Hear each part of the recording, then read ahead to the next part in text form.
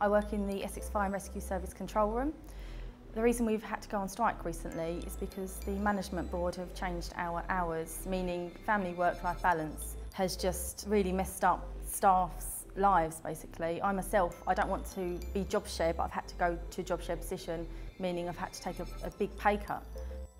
I was involved in a campaign at the Ritzy Picture House Cinema with Beck2 to get a living wage for the staff. We were on strike for 3 months.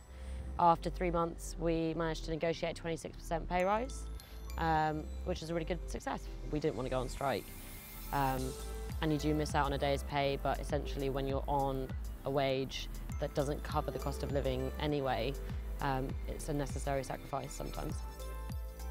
I'm a nurse and I went on strike. My whole branch decided we'll go on strike because of the pay freeze for 4 years. We won because we managed to get the 1% deal that we asked for.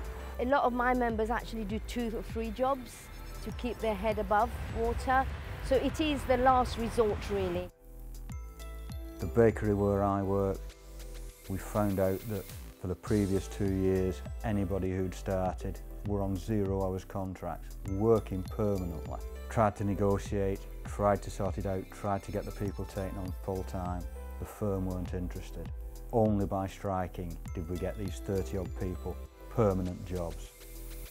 In October 2014, the first time in the 133-year history, the midwives decided they needed to strike. Overwhelmingly, we definitely had the public support. I think that made it easier for the midwives, knowing that people were behind us. I work as a support worker for a charitable housing association. We're currently in dispute over terms and conditions and pay, where pay is being decreased and responsibility has been increased. Really, industrial action is the only way forward that we can get a better deal for all of us. The fire service wouldn't be where it is today without us having had the right to strike. We've kept stations from closing, we've kept jobs from being lost. I never once thought I would have to take that right to strike, but even if you only use that right once every 133 years, then it's something I think we should all be able to do. You have a right to protect yourself and to ask for what you need to survive. They're going to try and make things harder to go on strike. That's a misnomer. It's very hard to go on strike anyway. Without strike, we will not have any power. Protecting the right to strike is fundamental in that it gives us negotiation power with management in order to get a fairer deal. It is so important that people have the right to strike. Everyone should have the right to stand up and have their voice heard.